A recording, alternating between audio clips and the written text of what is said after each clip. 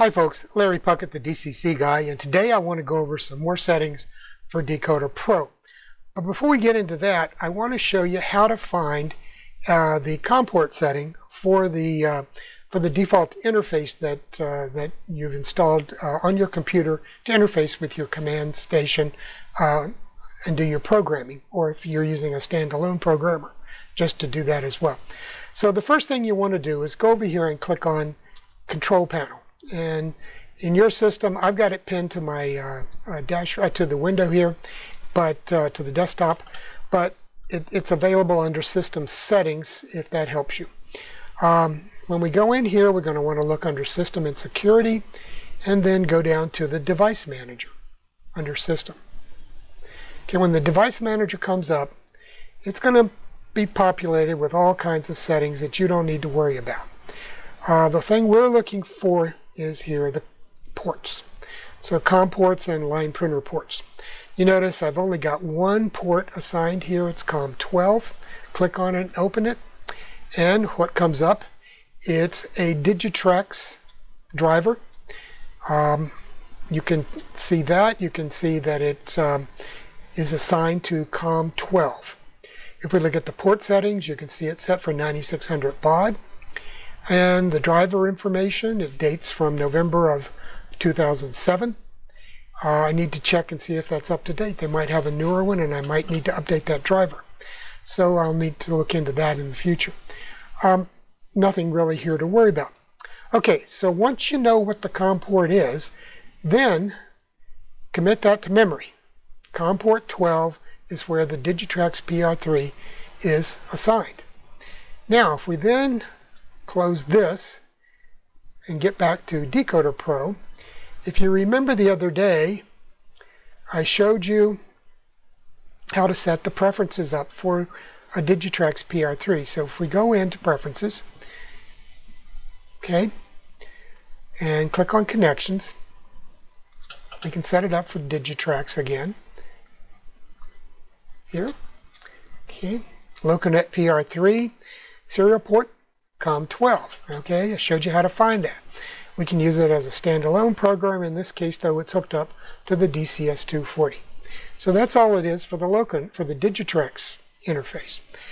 But what about some of these others? Some of the people viewing the videos the other day asked me, but what about, North Coast Engineering, MRC?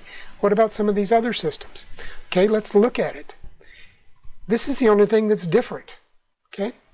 You click on it, go to MRC, bingo. Serial connection or a simulator. I'm going to click on serial. The serial port, obviously none is selected because I don't have an MRC interface hooked up to it.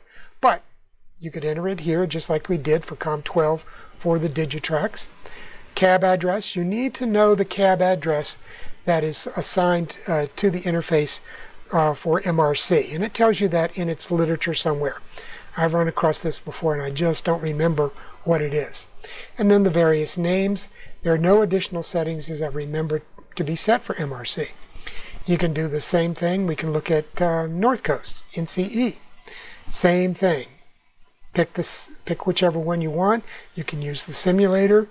You can use the NCE USB port connection or interface.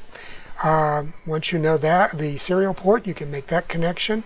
I have a power cab, so it's hooked up to that, but other options, Power Pro, Smart Booster 3, Smart Booster 5, the NCE Twin. So pick the one that is appropriate for your system. And there you are. You can see also, I think 9600 baud is the default setting on this one. There's one other option, 19200. So you need to know what you've got your USB set for. And that is, you have to set that up on the board itself. And you'll need to do, it comes with that literature. Okay, once that's done, that's all there is to it. As far as these others, you can see the defaults, same type of stuff as I showed you in the Digitrax setup. File location, same information. All of these, it's all the same stuff. Okay? So when you're setting up the preferences, all you really do is decide which DCC system you're using and the COM port for the interface and any specific settings for that interface that you have gotten out of the information that came with it. So it's very, very straightforward as far as that goes. Okay. We're going to go ahead and cancel that out. At this point, I want to just run across a few things here on the main screen about DecoderPro. You notice that we have the programming mode option. We've got paged, direct byte, register, and address. Typically, page mode was commonly used 10 years or so ago, and before that, there are a lot of decoders, of course, floating around that are dependent on paged mode. And it's just a different way of reading CVs and writing CVs. It reads a number of them, called a page, all at the same time, and it writes them that way. If we look at direct byte, that means it will go directly to the CV that you're working with, or number of CVs, and change just or read just those particular CVs. So this is the typical programming mode that is used in modern decoders. It's faster because it's only reading one CV as opposed to a whole page of CVs. Register mode. Register is a very old mode, similar to direct byte, but it's just not used anymore. And address mode allows you to send programming commands just to a particular locomotive or decoder address. So the one you're going to be using most probably is direct byte. If you ever get in a situation where you're trying to read or write to a decoder and it's not working with page mode, then switch to direct byte, and vice versa. You might find that you have an old decoder that needs page mode. It's an easy clickable option to switch between them here. Another thing that's very useful here is a new Loco option. So all you have to do is have a decoder on the track or set it up. You can click on New Loco and you can create a new Loco in your roster.